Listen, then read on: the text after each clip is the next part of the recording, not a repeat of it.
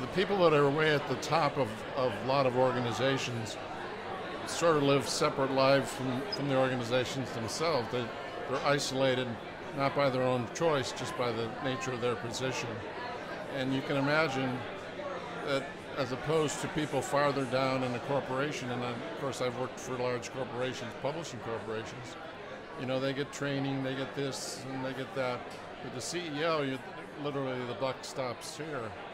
And so self-reflection is something that really should be encouraged. It's people at that level so that, you know, you don't go off. And I think it helps you in your decision making and the way that you deal with people. It makes you more thoughtful overall.